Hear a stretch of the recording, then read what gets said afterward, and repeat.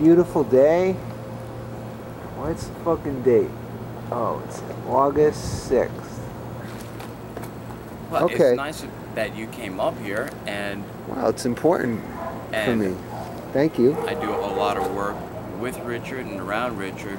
I met him somehow through the culture of, you know, graffiti, that underground thing, and all these years, you know, we painted trains, some well, some not so well, but we've done a lot of professional work together, and we've traveled a bit together, and, you know, over 20 years later, you know, we still hang out. Yo, get in here. You can stand next to him so we know who he's talking about. We understand each other as artists. You know, if you look at our work, you know, he's, you know, world's greatest graph dude. You know, we respect one another, and somehow I believe we influence one another to keep on making these paintings. You know? We're making a time capsule right now, so it'll be important in the future. Okay. All right. If I say something stupid, hit me. I see everything has changed a whole lot since the 80s in there. It's like a whole new generation of artists, whole new generation of people interested in the art, a younger crowd interested in it. And it's like a scary, it's almost a scary thing, is because, you know, when you get to a certain age, you don't want to be forgotten, you know, so it's like it makes you want to work even harder to get yourself out there, because for myself, I don't know about Quik, but for myself, I mean, I don't want to be forgotten, and I mean, that's my main thing, you know, in the graffiti world. So I know I got to work twice as hard now, and being old, the bones don't work as well as they used to. These young kids out there running around like it's nothing today. It might be safe to say that we never stopped painting. Oh, absolutely not. You know, for 20 years. Yeah. And I think, like talking about Style Wars, even 20 years ago, guys like Rich, Futura, myself, Zephyr were painting on other things. And I think we've continued to do that for 20 years. I mean, you know, this guy's been around the world one way, you've been around the world your direction, I've been around the world my direction, and you know, we keep leaving images wherever we go. You have an interesting background. You're from Hollis, Queens. But there were no subways. Now, like Rich had his, you know, his favorite playground very nearby his house. Absolutely, you know? nice. So I really had to take a hike to get to the subways when I started. Yeah. You know what? You only had the E and the F at Jamaica, right? Pretty much, and that was a good enough haul from where I lived. I lived out by Belmont Park. You know, it's kind of like Richard's world. Like my world back out in Hollis. Like you'd walk by my parents' house and you'd hear all this noise, and you'd look in the garage, and there I'd be painting. You know, it was that type of suburban home, do-it-yourself. Right, right.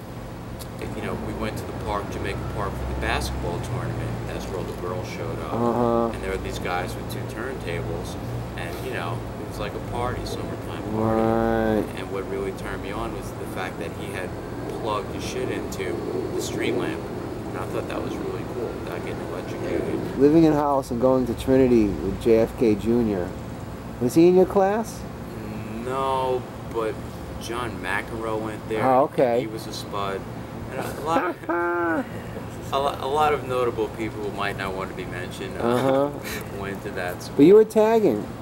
Yeah. Right? At that point? Yeah, definitely. And by traveling to the school, it gave me a great opportunity to see, you know, graffiti and what was going on. And since I took so many trains, I went to see my name too.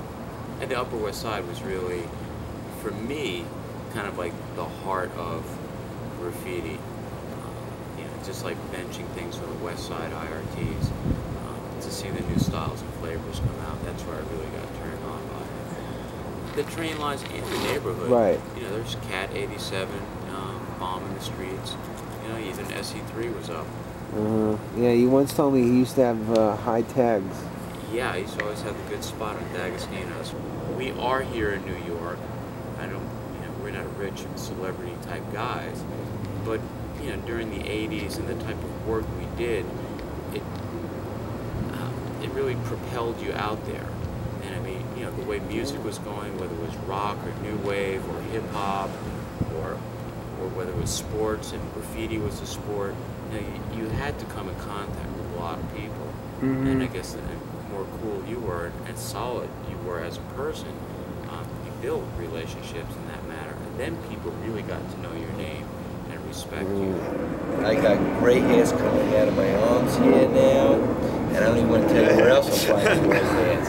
Oh, okay. I still feel like I'm a kid though. That's the important part. I hear that. Gotta keep the mind Hey, up. look at us. You know? You've been tight over the last 20 years, staying in touch. Like, We have. You know, no matter how. Interesting. Even though we packed up and left. But yeah, we've kept in touch. That's and beautiful. without seeing each other, and I think it is some sort of mutual admiration, and just knowing that wherever he is, you know, he's working, doing his thing, and we're, you know, me in my little caves, I'm doing the same thing. You know, it's hard to put in words, but we really believe in our art. Yes. Scene's work looks like Scene, Revolt looks like Revolt, Cess looks like Cess, but guys like us aren't going to stop. all right, hold on a second. Here, film each other. And Ricky Powell, God, I've known him for years, and I've seen him go through changes. Gosh, he's a dusted guy. One more. I like that background. Got background? We're all set. Ah, sweet. Nice. Okay, I think that's about it. Thank you, gentlemen. I really thank you. I feel, you know, not blessed, you know.